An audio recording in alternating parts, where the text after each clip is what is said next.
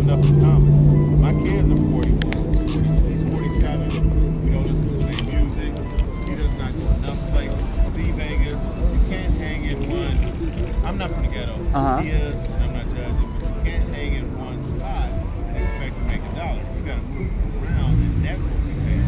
I said, you always on the phone, but you only go to 1 or 2 spots, man. Shouldn't you network I'm recording again, Joe, just to let you know, because this is good game. And like you said, this is for the Crips and the Blood. Yes. You cannot make money in one spot. Yes. I don't care if they're going to crime in that spot. Now see, this is what's going on today. And like I was telling you, this is the proof that Donald Trump, I'm going to be the first to say it since nobody else on YouTube has said it, Donald Trump helped Snoop Dogg retain ownership of Death Row Records. Now you need proof in it.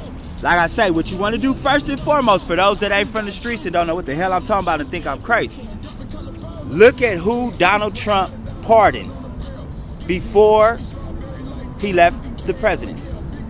Harry O.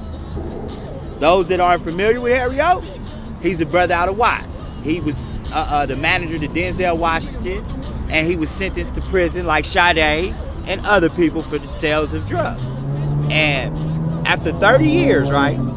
Now, about 1, 2, 3, 4, right after Tupac got killed. After Tupac got killed, Harry O came, he spoke out for the first time. Which a lot of us assume that, I can't even talk about that, that's against politics snitching. I ain't gonna go there, even though lots of people said it. But I ain't gonna be those lots of people. But if you don't know, you don't know. But Harry O spoke out through Vibe, Source, and his complaint was, which I can't talk about, public knowledge, is he funded Suge Knight Death Row Records. So y'all get that now. Follow me now, YouTube. So get this big if this dude, Harry O, funded Suge Knight's Death Row from prison, because he was in prison at the time. He funded, and the deal was he was supposed to make Harry O's wife, Lydia, who was at the time CEO of a small record label called Godfather Entertainment. He was supposed to make her who Dr. Dre became in Death Row. Hear that? Dr. Dre. Who, I'm going to get there. Let's stay in order and chronologically so y'all can follow me and don't think I'm all over the place, because I ain't been sleeping a few days. But Suge didn't do what he was supposed to do, and Harry O became upset. Now, for confirmation, you can Google. Everybody can Google what I'm talking about now. This isn't, I'm not going to be the one you're going to go to get confidential information. I guess that's why y'all messing with these other dudes.